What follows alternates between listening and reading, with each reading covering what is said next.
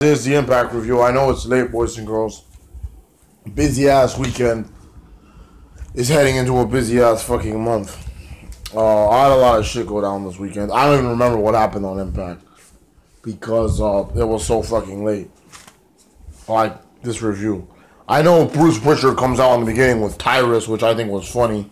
He called the Fixer to protect him because heel wrestlers kept smacking him around. And he's like, alright, I gotta address something right now, but first I want to bring out the champion. And Tyrus is here for my protection.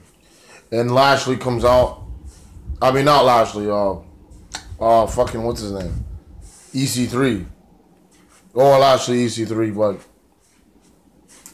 he wants a title shot. Then Magnus wants a title shot. We got Lashley EC3, Magnus, and then James Storm wants a title shot. And he's like, we need a main event for Slammiversary. And, bro, okay. I thought it was supposed to be a world title unification match. I think they're going to do that with the women, and we'll talk about that later, but what the... Whatever. Me, personally, I don't think that any of these three deserve a title shot at all, but whatever. I mean, I liked James Storm, and I was hoping he would be a world champion when he was in DCC. I'm done with EC3. And Magnus looks completely out of shape. Like, you guys remember when he was champion and he had those muscles? Now he has skinny arms and a big stomach. Anyway, triple threat match, no rules. Bruce Pritchard makes it. It's on. And Lashley, now you guys deserve to be a world champion. You guys not level. You guys whatever. And then, Papa, don't call me a liar. Fucking KM comes out with his wife or what's his cousin, girlfriend, whatever, Sienna, and Congo Khan comes out with Laurel Van Ness. By the way, the TNA music got released of all the roster, and all the songs are fucking good. Kudos to Jeff Jarrett or whoever for releasing all the themes, because Dixie Carter, like twice a year, would have like 10 themes released, and only half of them were like current. And the others were from my people that left or whatever. Anyway, they fight Mohamed Sheena and Braxton Sutter. And, Jesus Christ. Good match. Good match. All four of these guys actually look like wrestlers in a way. Yeah, sorry guys, my camera stopped. I think all of these four guys actually look like wrestlers. I know Braxton Sutter is smaller than the average bear, but he actually looks the part. Anyway, and he's kind of a veteran too. Anyway, the good guys win, I think. But the bad guys attack him. The bad girls attack Allie. Sienna and Laurel do. And then Rosemary.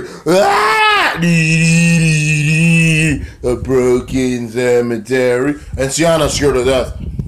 And she spits, Rosemary does the mist right in Laurel's eyes, and then she spits it in Sienna's. Sienna's thick. So I guess Rosemary's face, now that there's no decay. Pretty fun shit. I think LAX made it to the finals of the GFW Tag Team Journey. So we had Fall Out Ball and Mario Vorvaca. And the Veterans of War, VOW, Wilcox and Mayweather. Mayweather and Wilcox win, so they're going into the finals to take on LAX. LAX is already the Impact Tag Team champion, so I don't know what the point of them.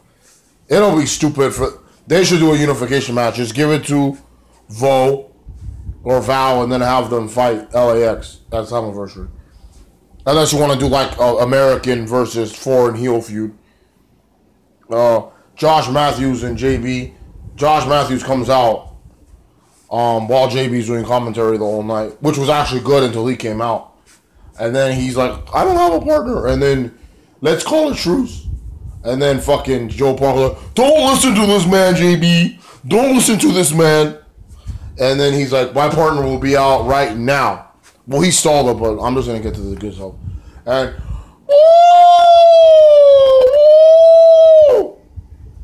like Josh was faking like he was gonna wrestle Joe Park, and they even had a referee in. But then the sirens come on, and then Steiner. Nobody else reacted except for the people that were watching from home. JB and Joe Park were running in the crowd. Joe Park was like, and JB was running. Josh was sprinting around to the point where I had a family reunion, a family reunion, and even my mother was like, Josh Matthews looks like a faggot, and she doesn't even watch wrestling. Why does my screen look blurry? All right, anyway, and Josh beats Josh had Scott Steiner beat the shit out of Joseph Park, and he's like, "Get in here, JB, you're next, you're next." And then JB's gone. Josh proceeded to call the rest of the show. And this guy is so fucking Baywatch Marathon after Impact Wrestling. Baywatch. Shut the fuck up, you fucking jobber. Piece of shit. Asshole, duck face, goose, hen looking ass. Ugly duckling. Piece of crap. Alright, Eli Drake was getting interviewed by Mackenzie Mitchell. Mackenzie Mitchell's beautiful. And then Moose confronts him.